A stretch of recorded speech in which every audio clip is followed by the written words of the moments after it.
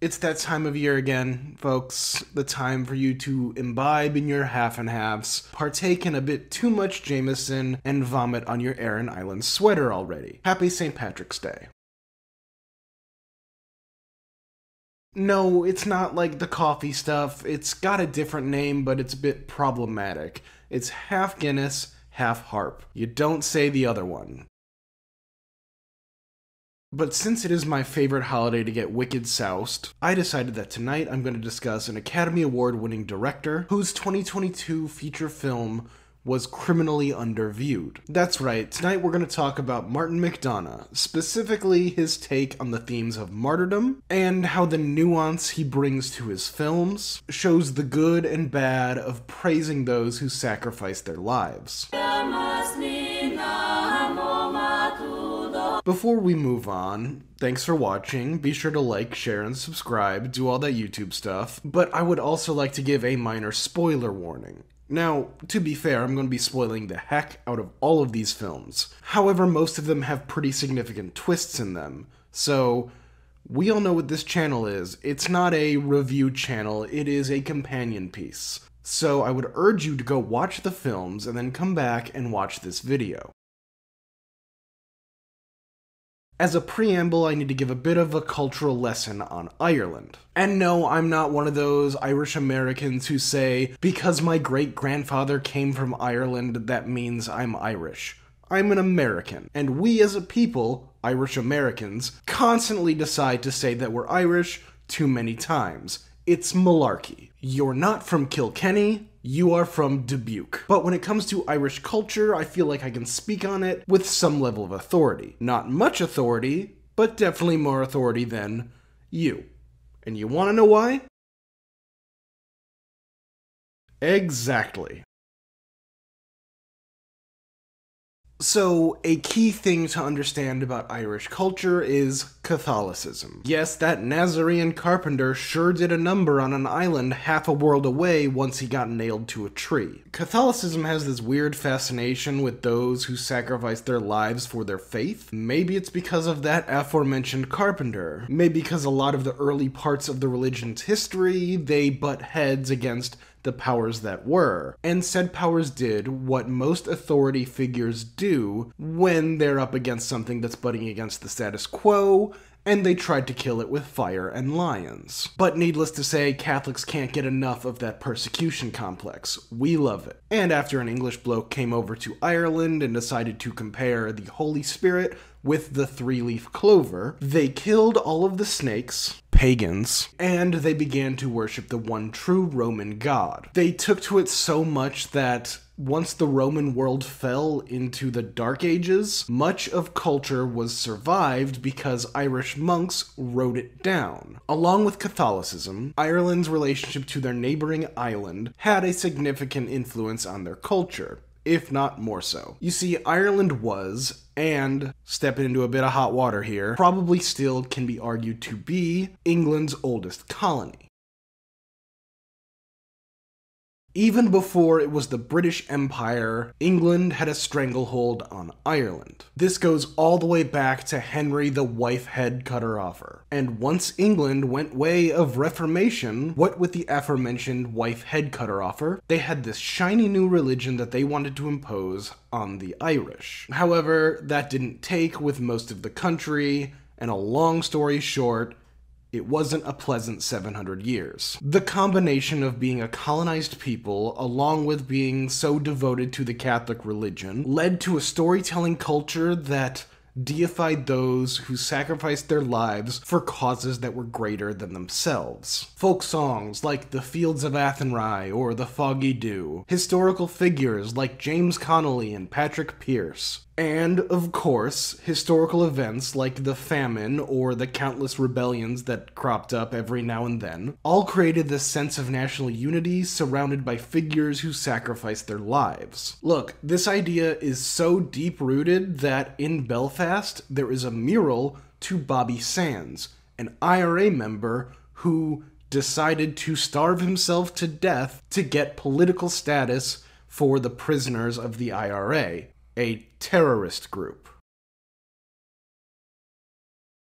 So when looking at the films of Martin McDonagh, a British filmmaker and playwright born to two Irish parents who has dual citizenship, it is clear that when he brings martyrdom into his films, it is a continuation of what came before. Even his Academy Award-winning short film, Six Shooter, ends in a teenager going out in a blaze of glory. His plays and his films ooze with Irish culture, dark humor, and brutal violence. So let's talk about them in the context of martyrdom. Don't drink Bushmills, drink Jameson. Historically, Jameson was the Irish whiskey of the Catholics, whereas Bushmills was the Irish whiskey of the Protestants. However, now that both of them are owned by international conglomerates that no longer have ties to Catholics or Protestants, drink whatever you want. I don't care. Yes, responsibly. Drink responsibly. Come on. Bruges is not a shithole. Bruges is a shithole. Ray, we've only just got off the fuck. In Bruges is a film that came out in 2008, and it stars Colin Farrell as Ray and Brendan Gleeson as Ken. Two hitmen who are hiding out in Bruges during the Christmas time after a job goes wrong. Look, I already did a video on In Bruges, so I don't want to get too in the weeds here, but let's discuss the characters. Ray is young and inexperienced as a hitman and is shown to have botched his first job. Ken feels responsible for him because Ken brought him into his line of work. And when their boss Harry comes to deal justice and have Ray killed due to his transgression, Ken puts Ray on a train and offers himself up to Harry. And Ken's really milking it here, being all Robert Powell. Like who? Like Robert fucking Powell, like of Jesus to fucking Nazareth. But when Harry gets word that Ray is still in Bruges, they struggle before Harry shoots Ken and he goes after Ray. And there, standing atop the clock tower in Bruges, with a magical fog covering the medieval city, Ken has only one way to get word to Ray before Harry arrives and kills him. So he throws down the last euro coins he has in his pocket, he straightens up his tie, and he jumps off the building. So now that we know what happens, let's dig into the themes that McDonagh is bringing to this specific martyrdom. With Ken, his sacrifice is probably the most in line with the one that Jesus did, sacrificing himself for the rest of the world or for others. You see, the film is about redemption and purgatory. Can one be redeemed after committing a heinous act? Or, in the film's specific case, can Ray be redeemed after he...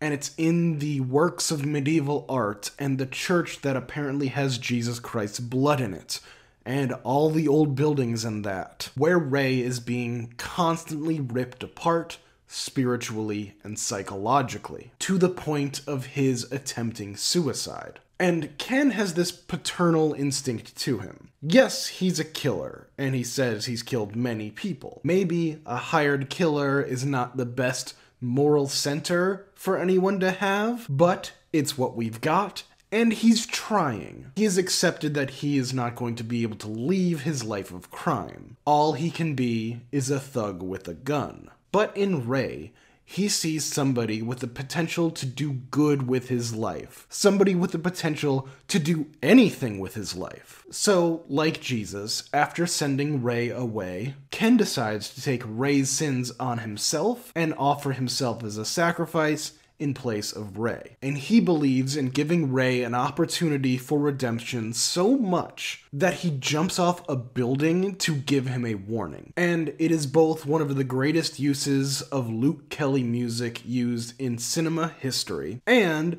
it is the first in a long line of films where both Martin and his brother John Michael McDonagh will decide to kill the greatest Irish actor of his generation in Brendan Gleeson.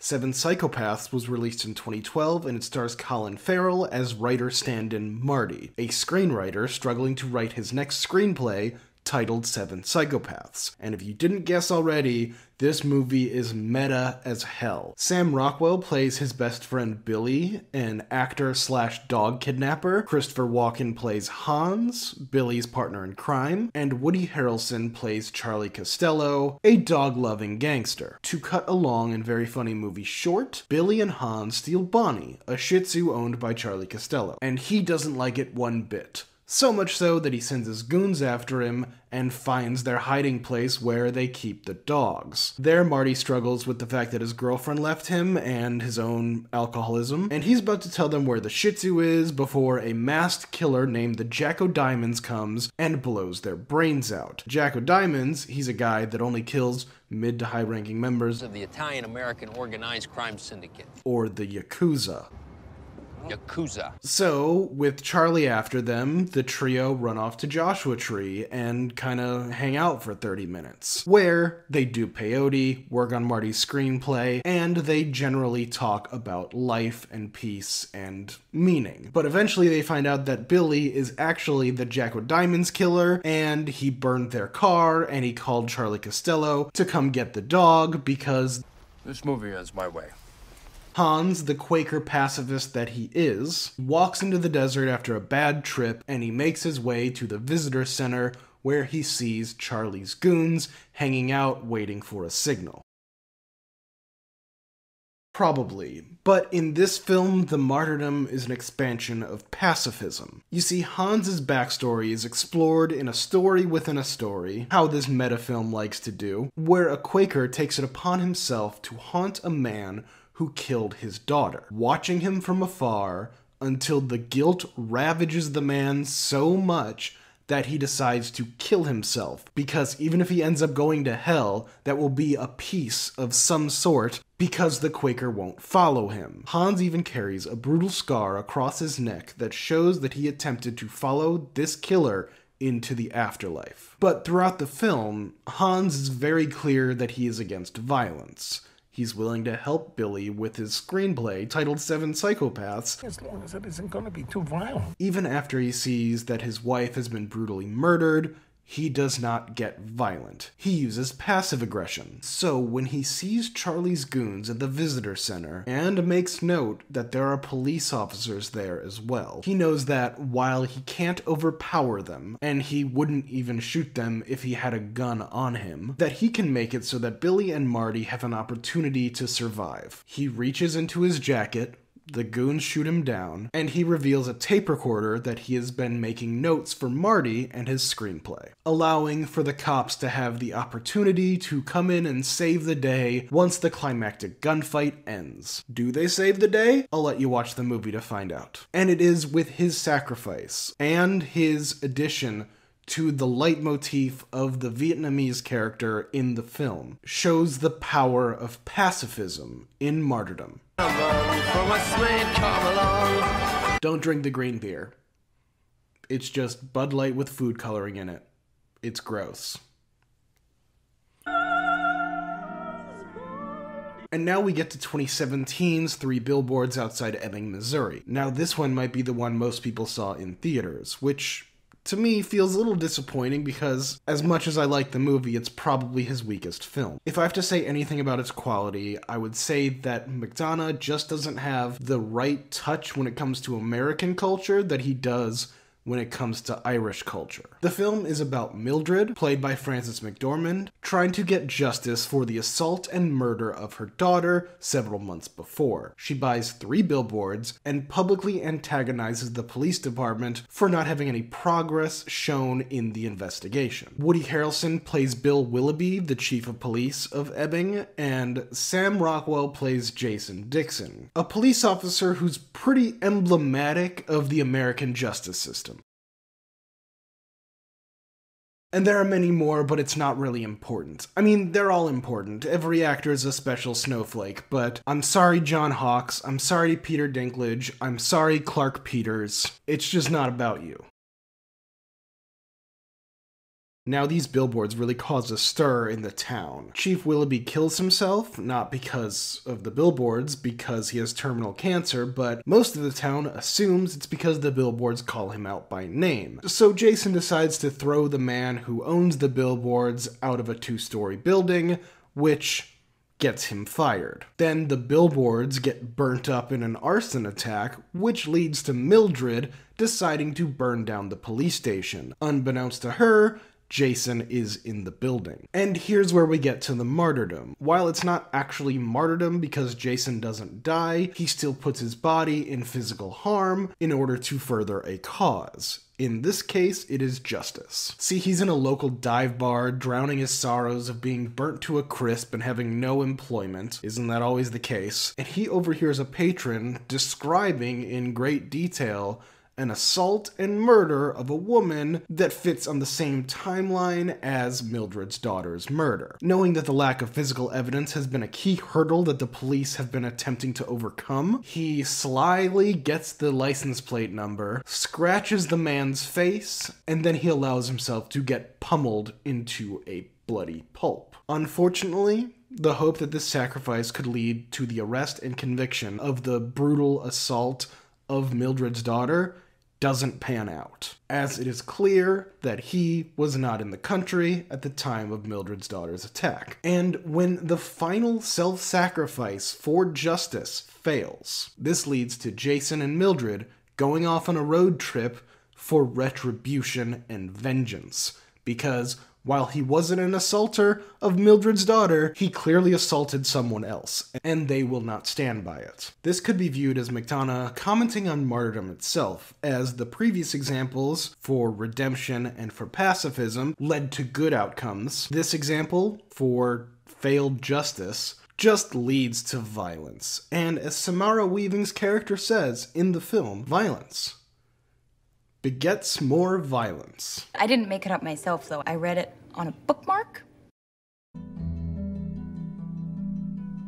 And finally, we come to the most Irish movie of all Irish movies that were released in the past my lifetime, 2022's The Banshees of Inisherin. In the film, Colin Farrell plays Porrig, a simple man living on an island off the coast of Ireland, and his best friend, Colm, played by Brendan Gleeson, decides that he doesn't want to be friends with Porrig anymore. And that's the movie. Seriously, that's it. It is brilliant. It's a fantastic fable about violence and Irish history, fittingly being set on the outskirts of the Irish Civil War that happened during the 1920s. And it is a meditation on niceness, and how even the kindest among us can spiral into nastiness if enough things push him in that direction. There's a nice dog, Kerry Condon, Barry Keoghan, and a charming pub that serves the black stuff.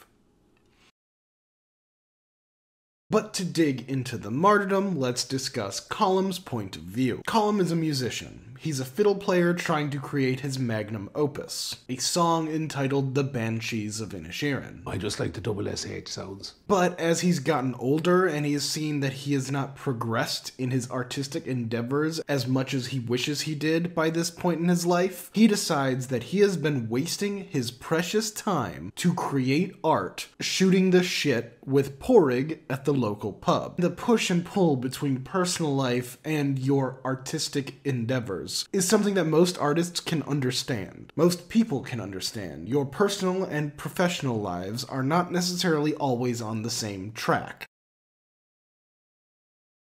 Because I'm spending my time walking and talking about movies to you. So Colm decides to stop being friends with Porrig so he can pursue his artistic endeavors, as the dullness of the conversations are so monotonous that it is apparently commonplace to hear Porrig discuss for hours at length the things he finds in his little donkey's shite. It's me pony's shite, which shows how much you were listening. But Porrig, not the brightest lantern in this small Irish town, he takes it personally and wants to figure out what he did wrong and make amends so he can just live the same charming, happy life that he has been. And his constant attempts to reach out to Colm leads to an ultimatum. Colm says that Porrig is not to bother him in any way, or else he will cut off one of his fingers. And he will continue to do so until he has no fingers left. So we're talking the picture of mental health right here. He is willing to sacrifice his body in the pursuit of music and art and immortality, which I guess could be argued as something bigger than himself individually, but it's more that it's petty and self-righteous rather than for a greater good. And as the fingers start coming off, as everyone knows that that was where this movie was heading, McDonagh plants his flag. After Porrig thinks that he made his peace with Colum and plans to meet him down at the bar, Colum cuts his remaining fingers off and does what he does every time, throwing them at the door of Porrig's house. After Porrig's sister left for the mainland, his buddy Dominic, played by Barry Keoghan, decides that he doesn't want to be friends with Porrig anymore because Porrig has turned out to be mean like everyone else. And now Colum, unequivocally making it known that he doesn't want anything to do with Porrig, stamping out that final hope of reconciliation. The only constant remaining in his life is his beloved pony Jenny. He loves Jenny.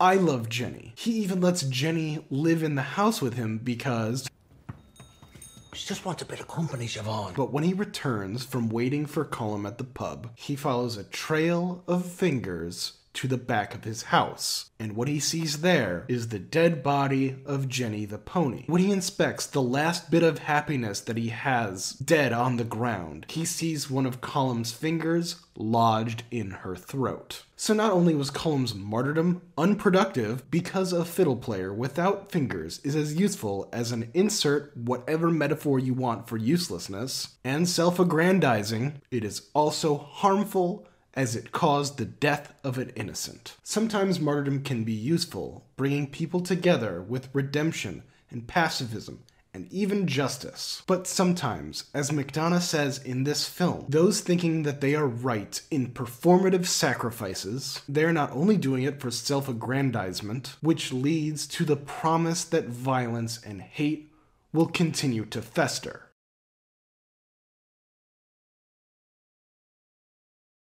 Thank you for watching this essay on martyrdom in the movies of Martin McDonagh. Makes you think. Makes you drink too. You know, like this holiday we're celebrating. So be sure to like, share, subscribe, all that, and sláinte. The poor old dog was drowned. Don't urinate in public. It's all fun and games, but a criminal record is forever. Yes, but you also constantly lick where your nethers once were. Oh my god, you had to do a Lucky Charms dig. That was just... because I have a genuine problem. Please help. Master the Irish law.